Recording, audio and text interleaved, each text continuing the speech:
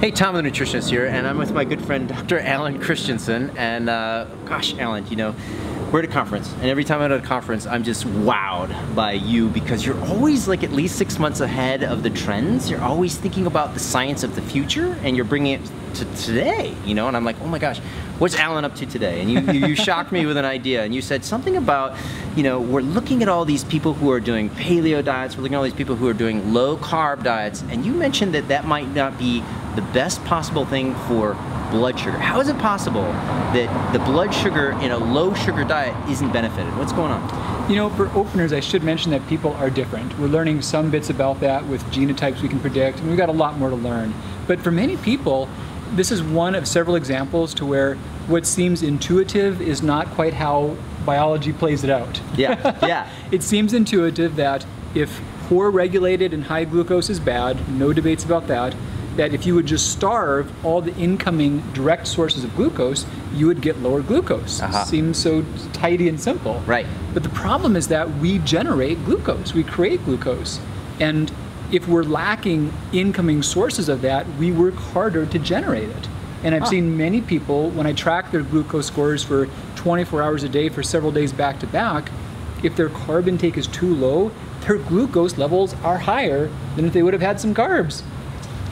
Okay, so people are going on low glucose diets, they're going on these carb restricted diets to level out their insulin, to level out their sugar in their blood. And what you're saying is you've run studies and you've seen that over these 24-hour periods that if people aren't consuming enough carbs, their glucose, why? Why is their glucose going up? Well, and that's the thing, is that it's bad enough for glucose to be high, but it's really bad when the body is in a crisis state. And there's a lot of overlap between this cortisol hormone and all its jobs that it has. It manages our state of crisis, of fight or flight, but also it regulates our blood sugar. So if we have too little glucose coming in, we dump this big surge of cortisol to pull it out. It's the same surge we would make if we were being traumatized or if we had some major stress around us. Okay, so let me get this straight. What you're saying is we have a single response to a stressful situation. It's the secretion of a stress hormone called cortisol. And it doesn't matter if we're getting chased by a lion, it doesn't matter if we're in a car accident, and it doesn't matter if we're starving or starving of enough glucose. We're going to secrete this cortisol. And when we do secrete this cortisol, it will spike our blood glucose. Is that about right? Yeah, it'll run higher. And it's a bad thing across the board to have excess cortisol and poor regulation of blood sugar, but there's some times of day where it's worse than others, and bedtime's the worst. Yes. Okay, so what's the solution then? So let's say I'm on a paleo diet, let's say I'm restricting a lot of my carbs, and let's say I'm still kind of gaining weight, I have a couple of extra pounds. What's the solution? What do I do? Well, here's a little bit more depth on that too. So on a very strict paleo diet, there certainly are many carbohydrate sources, but the difficulty is there are not many low fructose carbohydrate sources. And there are not many carbohydrate sources that are rich in insoluble fiber. So those two things, fiber total, but especially insoluble fiber, and then lower fructose, those are nice things to make cortisol not spike as much. And that's pretty much grains and beans to get those. Pretty much grains and beans. Now wait a second, we just mentioned in the same sentence paleo and grains and beans.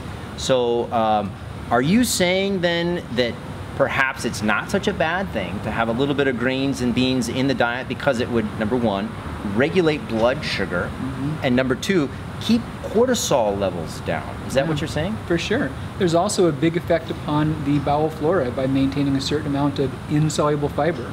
There's no shortage of soluble fiber from plant foods, and those foods are so good. And so many people just lack that. One of the biggest problems we have is the lack of good variety of plant foods. But at some point, it's nice to round out that soluble fiber with insoluble fiber. Okay.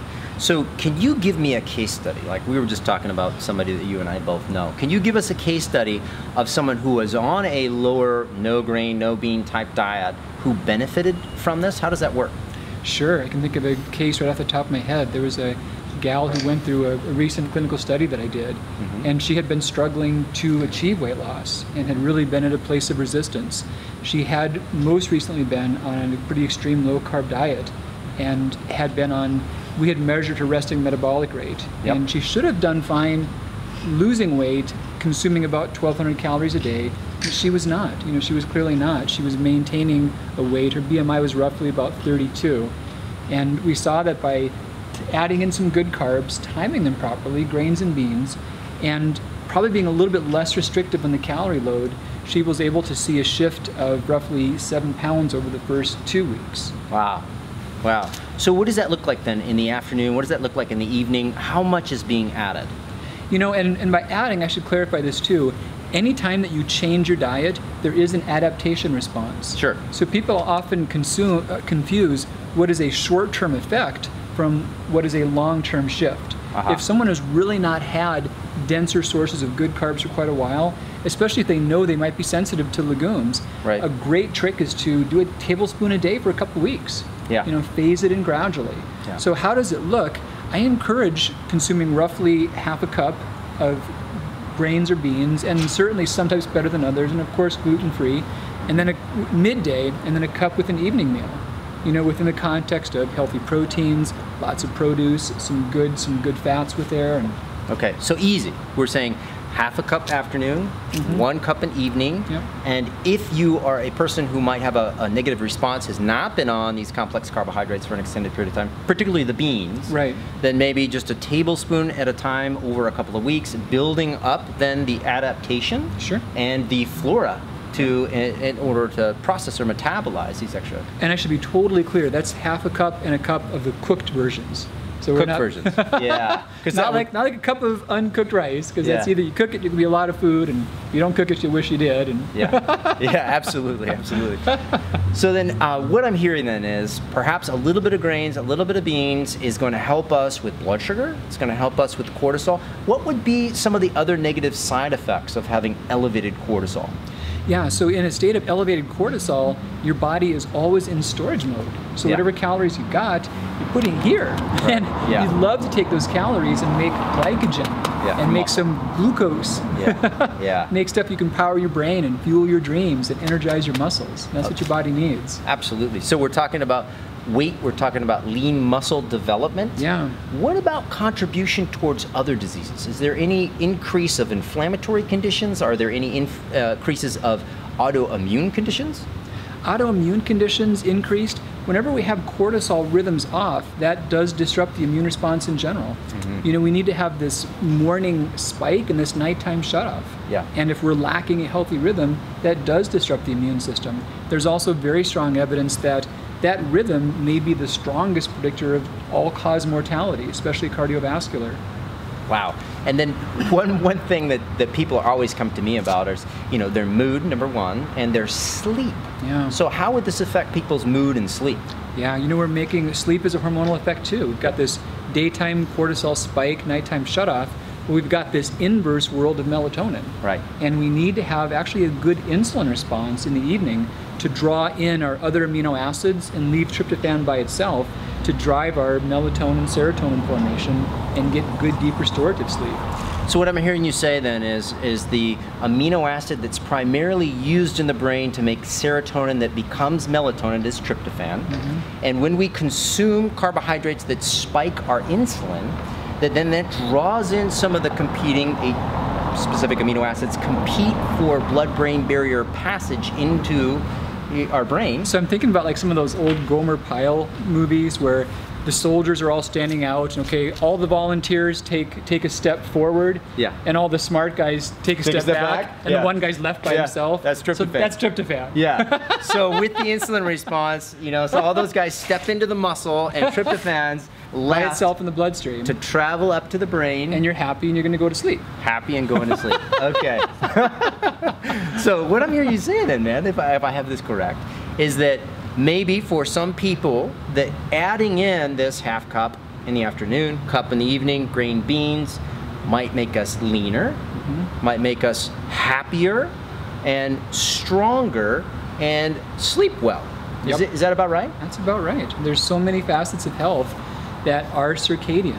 There's these little rhythms that go on with like every hormone, every neurotransmitter, every digestive regulator.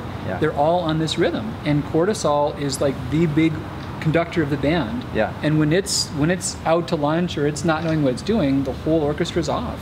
Oh, fantastic. Okay, so what would you say to people who say people can't heal from leaky gut without getting rid of all grains and beans? What would you say to people who say, but what about the phytic acid and what about the lectins? Phytic acid and lectins, those are things that act differently in lab situations than they do in the body. They're compounds that do bind with nutrients in a food, and they do change how much nutrient we get from the food. Many people kind of misperceive that to think that they somehow sneak inside of your body and pull out the nutrients you've already got. And it doesn't work that way. If you had, and that's actually part of how nutrient assays are already factoring in. If you've got 150 milligrams in a serving of adzuki beans, that's factoring in the fact that some of those, it's already bound up there in the plant with the phytates. So it's not that those phytates are going to come and pull that out of your body that you got. It means that a small amount may be less absorbed. At the same time, there's a lot of data saying that these are good things for the immune system, and they cut our cancer risks, and they're healthy for us.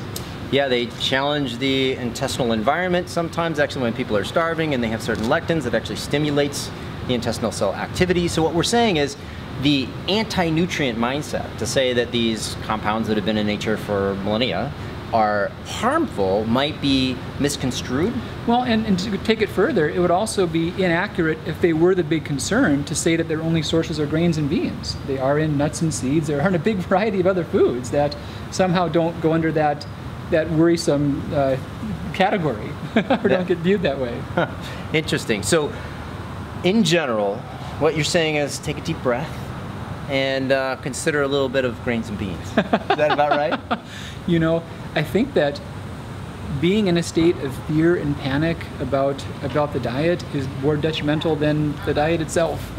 Because it spikes cortisol. You got to eat well. We got to be cautious about that. But there's a certain state of equanimity and a certain state of knowing that, having some confidence, having some balance, and doing it in a way that's going to serve you. Fantastic. Alan, I can't thank you enough. Number one, it makes me happier and more relaxed to think about my plate this way. And number two, you're going to educate us to think openly about a lot of different things, I imagine. So thank you for your time.